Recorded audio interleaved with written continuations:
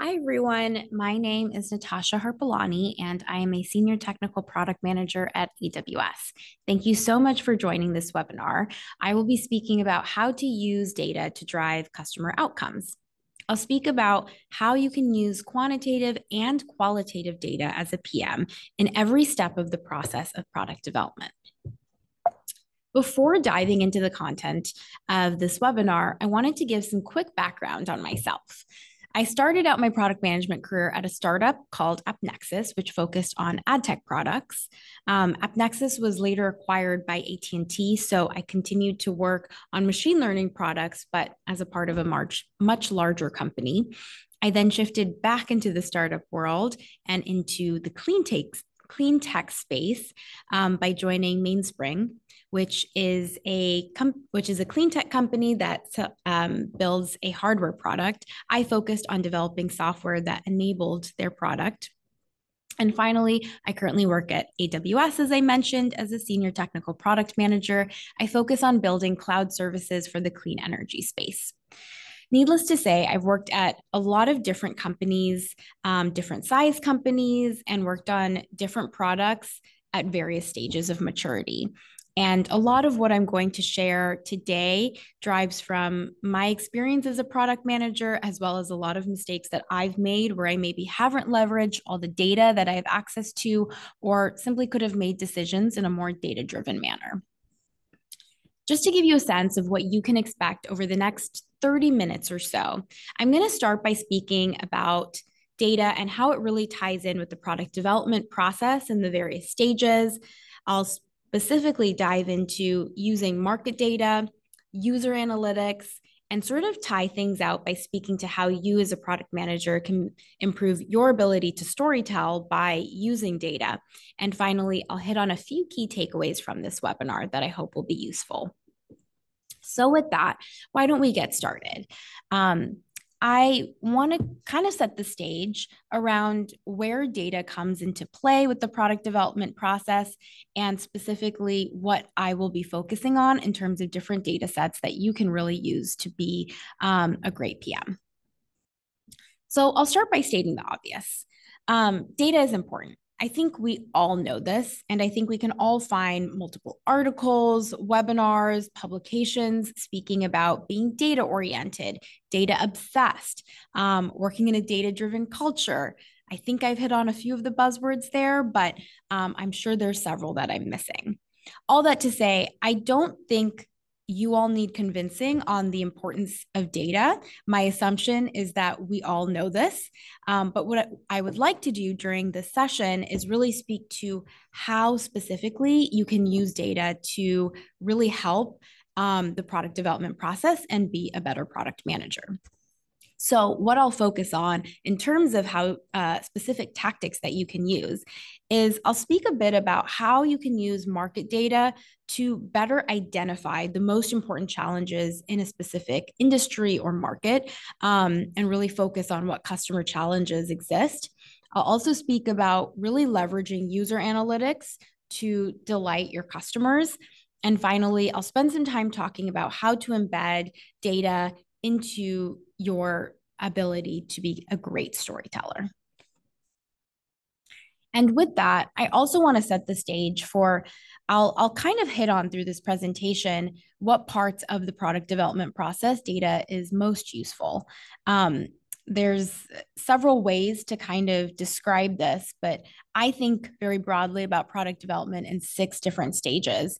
That's ideation, or coming up with and determining what challenge you want to focus on, requirements, where you define the product itself, design and testing, where you actually build the solution, development, where you execute on building that solution with an engineering and design team, commercialization, where you sell the product to new customers, and then maintaining and growing the product with hopefully new customers. So in terms of these different stages, I think that data can really be used across every single one of these to make each component of the product development process better, as well as to be a better PM and continue to sort of build a team, motivate a team, and develop products that really solve important customer challenges. So first, I'll speak a bit about market data. Personally, I think this is one of the most underutilized data sets by product managers and teams in general. Um, I think one of the reasons might be because sometimes market data has great quantitative data, but a lot of times market data can also contain really great qualitative data. So sometimes it takes a little bit of searching. It might not be as obvious and in your face, but if you use this data, I think it can really supplement your ability and decision making criteria when determining what challenges to focus on. So with that, I think the four areas of product development where market data can really serve as useful is first ideation, and maybe this is, I would argue this is the most important part, which is really figuring out where do you want to start? What market do you want to enter? What is the potential revenue and opportunities with that market? What is even the market segmentation? What part of the market do you want to focus on? Second, market data can be used in defining the product itself when you're building out requirements. This may seem unintuitive, and it's certainly not the only data set that should be used, but I think market data can really lend a lot of feedback on what user personas you might want to focus on, as well as understanding whether there are potentially adjacent systems that your users use that should be addressed and considered in product requirements. Finally, or I would say, in addition to requirements, I think the commercialization phase has a lot of opportunity to use market data as well. In being able to really communicate the value proposition of the product to customers in the future, it's important that you sales, customer success can really show that you understand the market problems that are driving some of your customer challenges, and really being able to shape and communicate how your product fits into solving those challenges. And then finally, to really continue to grow a new product, I think market data can be used to really understand what new features to build, what is available in the market, what isn't, and help make a case for what new features should and functionality should be developed. There's a lot of different ways to get your hands on really valuable market data. The first sort of category of insights and data that you can find come under the category that I would call sort of desk research. This is data that you can find just by using the internet and doing some research yourself. There's a ton of industry reports out there that span many different industries. You might notice that one of the images I have on this slide sort of mimics or showcases the Gartner Magic Quadrant.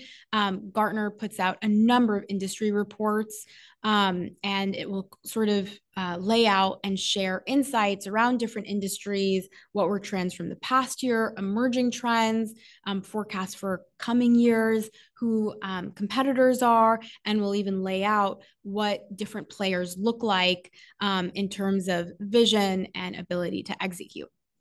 Some of these reports are require payment, but several of them are free and can easily be found through internet research. There's also venture capital reports. I love using this data source, finding VC firms that potentially focus on the market that you're in.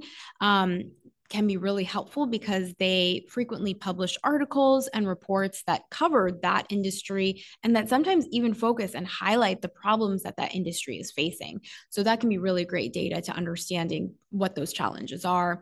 There's always news articles, depending on the industry that you're in. Going to sort of industry specific news mediums can be really useful, but there's also more general news articles, depending on the industry and customers that you're working with, that can be a really great source of data. And then finally, there's always company websites. I think it's sometimes easy to forget just how much information companies might share about their products, new product launches, and there's a lot that can be learned there to really understand the market, as well as what types of problems other players are trying to solve. Next is really leaning on industry subject matter experts, or SMEs. These are people that have a unique background or understanding, and can give you insights around the industry, around the types of customers you're looking into and researching. based off of their experience. There's a few different ways in which one might be able to find these industry SMEs. Sometimes, depending on the company you're at, you might be able to find SMEs just within your own company. These folks might sit in sales, and this could be based off of their previous experience or previous work experiences. There's always online forums like webinars, panels that are held, and podcasts and publications that can be found that can be really useful. I personally love reading through white papers that tend to contain information around problems as well as available solutions in a certain industry. And finally, there's a lot of in-person things you can do as well, such as attending panels or conferences and meetups. And then last but not least, I think another really valuable set of means of finding great market data is looking at case studies from other industries or other businesses. A lot can be learned just by looking at the trends and products that have potentially emerged in adjacent industries. There's also a lot to be learned just by reviewing and better understanding mechanisms that have been successful across other companies. So, for example, Netflix is one of the first streaming services. There was a lot to be learned from their business model, what they did in the industry, and that could be used across different businesses. So, just to put this into perspective, I want to kind of hit on an example of how market data can really make you a better PM and sort of tactically help you in something you're trying to do. So let's look at an example. Jane is a product manager, and she's working within a company, and she's trying to convince her leadership company to fund developing a new commerce platform, which she's calling Secondhand Fashion. This platform will help customers purchase clothes that have been purchased and used by previous customers, aka secondhand clothes. She encounters the following challenges. Her company and leadership team don't necessarily have experience in secondhand marketplaces. This is because her current company focuses and builds out a logistics platform. Second, she can't necessarily gather insights quickly or easily from existing customers because, once again, her current company builds a logistics platform, and her customers don't necessarily focus on secondhand marketplaces. So, in terms of being able to convince her leadership, Jane uses a few different market resources to help educate and convince her leadership to fund this new product. She finds from a commerce report that shares that the new generation of people and younger folks are more and more interested in secondhand purchasing. In fact, they're driving a lot of this purchasing, and it's anticipated they'll continue to drive this type of market.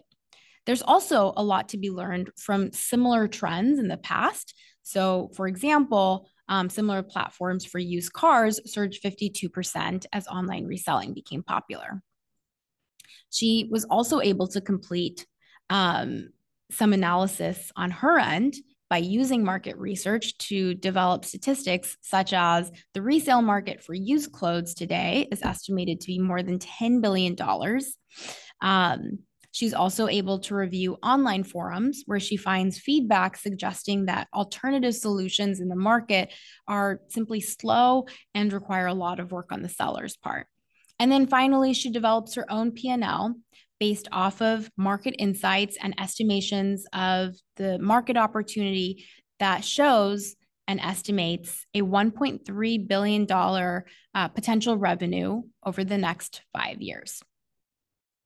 The result of being able to share these statistics with her leadership team results in Jane being given a 6-person engineering team to develop and test a prototype with customers over the next year. Now, of course, this is a made-up example, but I do want to share that I have personally used very similar tactics and really tried to use similar types of market findings to be able to help make a decision on what market to enter and what type of product to focus on, but also use that to communicate to my leadership. Next, I'll speak a bit about user analytics. As a product manager, we want to be obsessed with analytics when we have existing users that are consuming and making use of a product that we own. User analytics, I think, are the most helpful and can be leveraged during the design and testing phase of product development, commercialization, and maintaining and growing a product. In the design and testing phase, analytics are absolutely crucial to understanding how do users like the product? How are they onboarding onto the product? Are users actually getting business value out of using the product that you've developed? In the commercialization phase, user analytics can really be used to help sell and convince other users to purchase your product. So being able to answer questions to prospective customers, such as how many customers have successfully used the product, how have they benefited from it, can really go a long way in helping someone understand how a certain product might be of value to them. And then finally, when you're trying to not just maintain the product, but acquire new users, it's really important to constantly monitor what do customers like about the product, what don't they like. As a PM and as a team focusing on a product, you always want to do more of what customers like and less of the things that they have challenges with. So being able to decide and develop a strategy around how to get more users and how to get existing users to use the product more are all things that really can be fed by looking at user analytics. There are a ton of different ways to A, gather, and B, make sense of this type of data. UX interviews are a great way to really get great, solid, qualitative feedback. There's nothing like getting direct feedback from individual customers sharing what their experience looks like. Similarly, you can leverage surveys that help you get feedback from potentially a larger number of users, since you can create a survey and send it to multiple people and gather feedback that way. Those surveys can then be used to gain broader insights, such as the types of things customers really enjoy, or whether they would use the product in the future. There are a number of tools and software solutions out there that also really help a product manager and a team gain insight into analytics around user workflows. So for example, how is a user moving through the various pages of a website or different parts of a mobile application? These types of analytics can be really useful in understanding, is the user taking the journey that was designed and expected? Are there problems that users encounter as they're going through the desired workflow? And that can really help iron out and help a team focus on what parts of the product to focus on. Similarly, usage and adoption metrics are very useful in understanding how many customers do you have? How regularly are they using them? What does your rate of adoption look like? And then finally, there's always feedback coming through customers through meetings they might be having with account management teams, with you as the PM, with customer success teams, and with various points of contact that they might have with your company. So I kind of want to put this into perspective again and go back to the example I shared of Jane, who is building a new marketplace. So hypothetically, Jane launches her product. She sees great adoption, but she also sees a high volume of support tickets. This results in a few things. She's getting negative feedback that are shared by customers, and there's a really significant amount of work coming from the customer success team. Jane needs to figure out how to solve this problem. So she uses analytics to help evaluate the root cause of customer complaints and also to help prioritize engineering work to help focus on areas of the product that could be improved. She does this by running UX interviews. These UX interviews highlight that the functionality of secondhand fashion is great. That's why the product is seeing really great adoption. However, customers give feedback that they need increased notifications. So for example, they aren't aware of when a delivery has taken place or when a delivery is on its way, which makes it hard to understand and track the progress of purchases. She uses analytics from a platform called AppQues to see that buyers aren't necessarily going through the workflow in the most efficient manner. They're going through 3 different pages before getting to the purchase page, and they're not supposed to. So it seems like there's potentially an issue in that workflow. And then finally, taking a look and digging into support tickets, Jane is able to see that customers just need a better onboarding experience to learn how to best use the platform. There's a lot of questions that come up as they're using it or as they're trying to make purchases that could actually be taught to the user upfront as they're first engaging with the product. So with this, Jane takes this feedback and she works with the engineering team and the UX team to implement workflow improvements. Jane also works with her technical training team and customer success teams to create additional onboarding and documentation. The result of this is after 2 quarters, support tickets decrease by 66%, which is a great result. Hopefully this helps highlight how user analytics really can be used to better the product and to meaningfully drive down the cost of support for a product. Once again, this is a very much an experience I've had on some of the products that I've managed. Finally, I want to spend a little bit of time speaking about storytelling and how you can become a great and better storyteller by really embedding data in how you present a story and how you convince someone of an idea.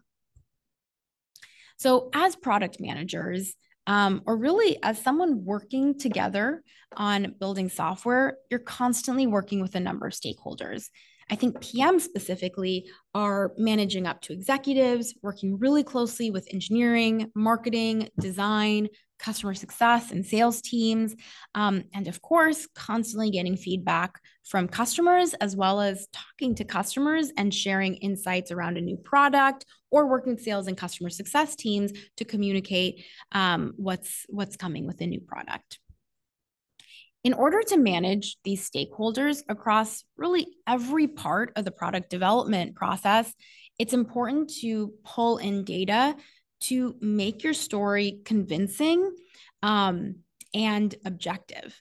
So for example, when you're trying to get funding for a new product idea, as I sort of touched on earlier, it's really valuable to be able to share actual data that showcases why a market has opportunity, why a customer challenge could reasonably be solved with a software solution, and what that would do for customers. Data really also helps as you are developing requirements and being able to set up the stage and drive the use cases and the customer need for engineering and design teams. During the design and testing phase, data is, again, really important to be able to constantly showcase how is testing going, what are early customers and testers saying, and really how to improve the product itself. During development, there's a lot of things going on, but I think one very common task or work that a PM does is communicating how development is going and how progress is looking to other stakeholders. In commercialization, customers love to hear data. They love to be able to understand what, percents and statistics. So being able to embed data and how a product is being sold to a customer is extremely valuable. And finally, as a product is being used by a number of customers and is continuing to scale, it's really important to be able to share stories and insights around adoption and hopefully around success, both internally to teams that are working on that product, but also externally to customers. So once again, I will go back to the example of Jane, who is developing secondhand fashion. Her manager is asked by the CEO to provide an update on how the product is doing. Jane has 2 challenges. Her CEO is a harsh critic of new products, and secondhand fashion is still a fairly new product. And second, Jane's manager isn't necessarily in the day-to-day and in the deep weeds of secondhand fashion. So Jane really wants to develop a storyline that paints the picture not only for her manager, but for eventually the CEO of how the product is doing, the success that it's seeing, and why investment in the product should continue. So, as a part of developing the storyline, Jane sort of speaks to the number of active buyers, which in this case is 2 million, the number of sellers, which is 55,000. She speaks to the percentage of users that have shared that they would prefer secondhand fashion over alternative solutions in the market. And then she also shares a bit more qualitative feedback of being highlighted in a news or industry report as being one of the top reselling products that is poised to topple the giants in the industry, like the reseller marketplace. Finally, Jane herself performs some calculations and puts together a forecast that estimates an increase of sales of 48% in 2024. After sharing the storyline with her manager, Jane's manager, shares this with the CEO. The CEO provides positive feedback to Jane's manager and shares that this new product is helping expand the company into new markets, which is always a great thing. The CEO also shares that she will allocate increased engineering and design support for secondhand fashion. So the outcome here is really great. Positive morale across your manager as well as the CEO. And then a really meaningful outcome of continued investment in this new product and continued support from the leader of the company. Once again, this stems from experiences that I have seen and been a part of. So after going through a few different ways that I think data can really tactically be used as a product manager, I really want to end with just a few key takeaways. I'll hit again on why should we be data-driven? I think this is obvious, but at every step of the way of developing new products, data can always help drive customer outcomes, which is always the end goal. It helps deliver better products that delight customers and make them happy and are easy to use, and that most importantly, help customers achieve the outcomes that they care about. Outside of driving customer outcomes, being data-driven as a product manager and constantly using data can help in so many other ways. It helps motivate and excite engineering and cross-functional teams. It allows product managers to make a case for getting more resources. It helps product managers and teams really themselves make unbiased decisions, earn trust with stakeholders and customers, increase revenue. And finally, being data-driven can really actually come back to helping get you promoted.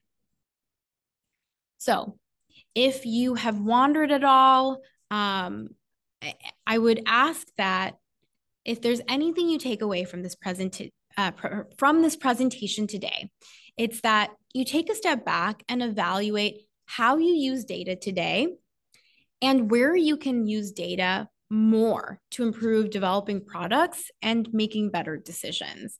I myself am constantly evaluating where in my processes and methodologies I could be using more data.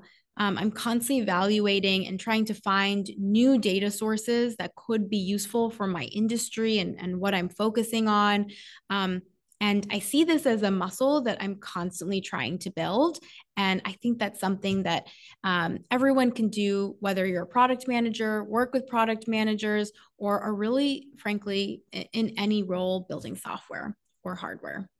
So with that, I want to say thank you for joining this webinar. I also want to thank Product School for helping host this webinar. If you have any questions or are interested in connecting, please reach out to me over LinkedIn. I always love connecting with people and building out my community.